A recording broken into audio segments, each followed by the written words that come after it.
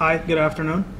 I'm Naveen Kumar, and I'm giving a talk on Google AppEngine development, Java, data models, and other things you should know. How many people here are familiar with Google AppEngine? Just to get a show of hands. How many people here have actually developed on Google AppEngine? So very few of you. So the first talk should be very informative. Okay. Naveen, you speak more towards the mic. Hello? Okay.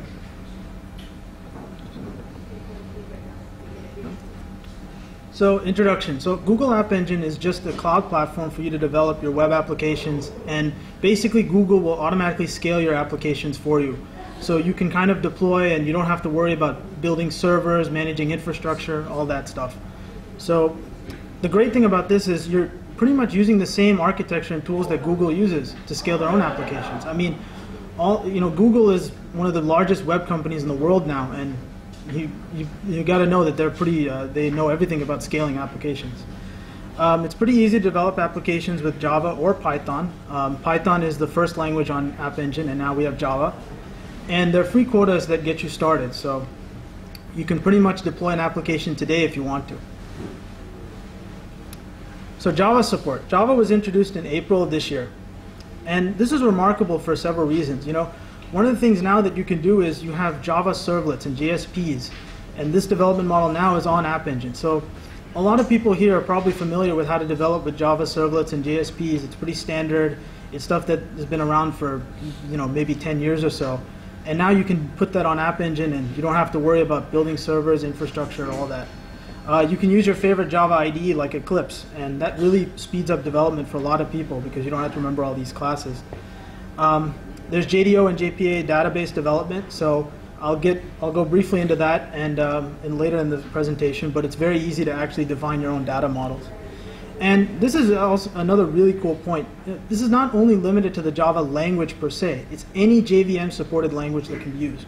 So we're talking JRuby, Scala, JavaScript, even PHP. So even those developers can use Google AppEngine now with the JVM language support. So briefly, I'll touch on Eclipse. Eclipse, there's a Google plugin that allows you to develop your AppEngine applications. It'll automatically lay out your web application for you and give you one-click deployment. So all you have to do is enter your application ID that you registered with Google, and you press a button on the top in your toolbar, and you're all set.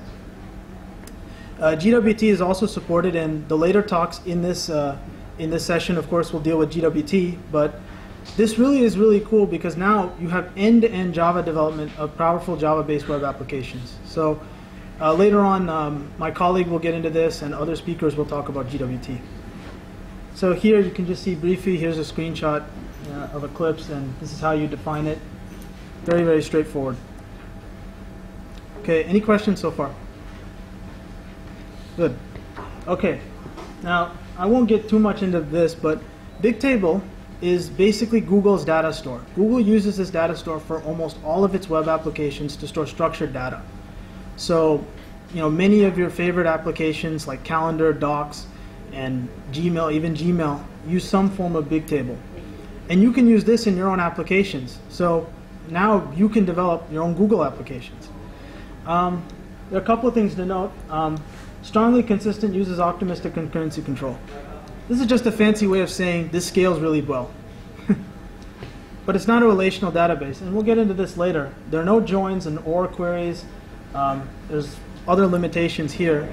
So you're going to have to change how you develop normally. Normally we all develop with relational databases, and we're used to joins and all kinds of fancy SQL and things like that. Now you're going to have to change that a little bit. So Data Nucleus is an open source Java persistence framework, and this is pretty much allows you to develop Java data models on Google AppEngine. You give you two choices, JDO or JPA. If anyone's familiar with Hibernate or EJB, JPA is very familiar to you. It's almost the exact same structure, but both of these have very similar coding styles. For this talk, we'll talk about JDO, but if you want to use JPA, extracting that version from the examples I'm going to give you is pretty easy. There's also a low-level API that we'll talk about later. So, I mean, I don't know if any of you can read this, but this is pretty much a standard Java development model. I'm pretty sure people in the back can't read this, but if you can, basically you can see that there are annotations all over the place here. And these annotations basically are ways of telling the data store how to store your data. So this is my data model here. I have a primary key, which is a string, and I have some fields. One's a string field, one's a text field. And so this is, anyone who's used any kind of Hibernate model, this is very similar. Creating, deleting, querying. Basically, this is pretty straightforward. There's a thing called a persistence manager, and you can use this to actually build your own queries or actually delete and create new objects. And pretty much you create new objects by using basically just standard Java syntax. You create new object here and then set the two fields, and then we make persistent that object. So I'm not going to get too much, but again, there are relationships here.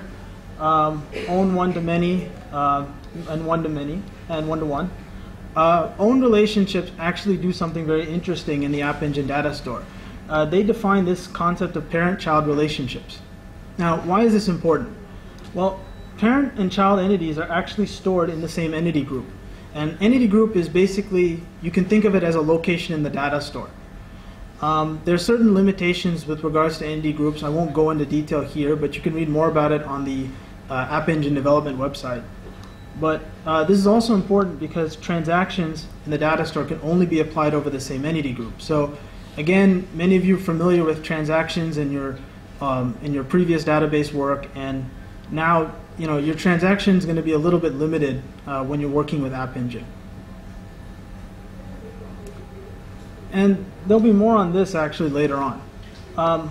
Briefly on unknown relationships. So unknown relationships is it's a very implicit relationship. It's basically I'm storing a field that is a key. So it's unknown in the sense that this is practically unmanaged by the data store per se.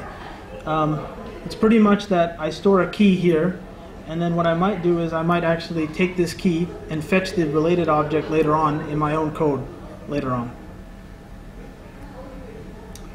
There are more APIs that you should be aware of. Importantly, user service. Many people who write their own web applications, the first thing they start writing is a login. Well, don't write that. You know what? Use Google's. Nowadays almost everyone has a Gmail account. You don't have to write a login. You don't have to store passwords. Use Google's. Google automatically handles this for you, and this is a great API for that. The images service and the mail service. Well, these are actually Google's own web services. You can think of the mail service as Gmail, and you can think of the images service as Picasa. And so you get operations in relation to what Google uses in those web services. URL fetch. So, of course, on AppEngine, it's a very limited development environment. You can't create sockets and other kinds of networking operations. But one thing you can do is you can at least fetch URLs using a service called URL fetch. And this is actually implemented in the standard Java library, so it's very easy to get use these services. And memcache, this is basically a distributed cache for your objects, like a distributed hash table per se. And this is really useful, and I'm going to talk about this in detail a bit later. And all these APIs have some kinds of quota limitations. There are free quotas and paid quotas on AppEngine. Free quotas are pretty much, if you think about the free quota benchmark, it's about 5 million page views. So that's pretty much the benchmark that Google sets. If you want to expand more than that, you can actually sign up for an account and actually pay for more access. Okay.